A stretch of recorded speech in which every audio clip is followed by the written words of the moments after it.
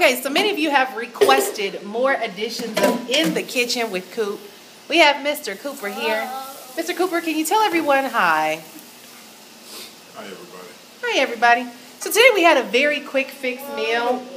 Can you tell everybody what we got today? It's simple. What we have here today is ground turkey patty with Munster cheese. Munster cheese? Munster cheese. Really love it. And just throw them on a little grill that we have. And got some mashed potatoes. I actually did the mashed potatoes right. I used milk. So listen to the wife, even though she doesn't like to cook. Yes. And that's basically what we got. Got a little bit of leftover broccoli. We had some chicken wings here last night that were baked. It was simple. So quick fix meal. So we don't put that in the trash. We got a lot going on. So we just got some turkey patties, some pre-cut turkey patties. I think we got them from Walmart or something. Stop. Or from Sprouts. Stop. You're not getting my phone right now. Some mashed potatoes and some broccoli. So here's the mashed potatoes. And what we did, you boiled the mashed potatoes in what, chicken broth, babe? It's a powder. It's in the camera. Chicken. It's powder, broth base, and seasoning. I think you get it from Walmart. Boil the potatoes in that. Put your favorite seasonings in there. You boil the potatoes in that and do what?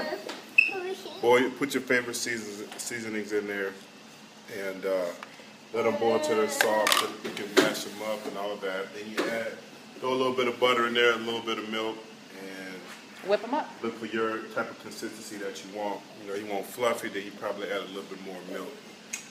Just a slight bit more butter. Then you got some broccoli.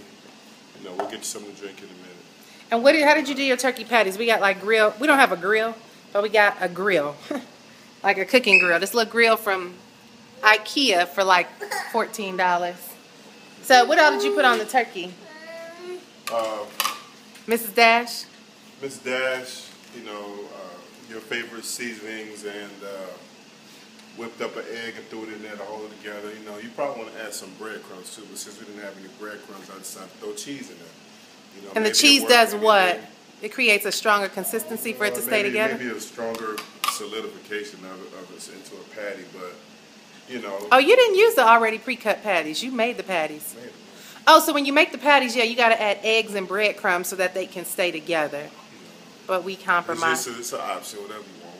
It's whatever you have. So making the meals out of whatever we got is what we're doing right now. Yeah, we're kind of waiting on this furniture. So that's pretty much it. It's a quick meal. Took every bit of 30 minutes. So stop spitting your food out. And now it's time for them to eat. So that's today's Coop's In the Kitchen with Coop. So that's it. All right, guys, stay tuned. Deuces.